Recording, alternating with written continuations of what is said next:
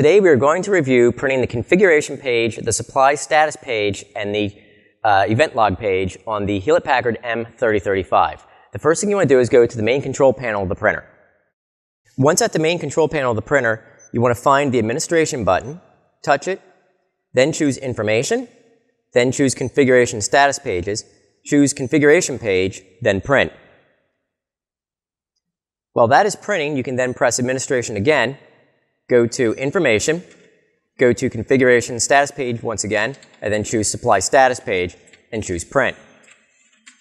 As that page begins to print, you can then do Administration, scroll down to Troubleshooting, choose Event Log, and then choose Print. Once these pages have completed printing, you can then fax or email them back to the IPS representative that contacted you. That is how you print the configuration, supply status, and event log page on the Hewlett Packard M3035.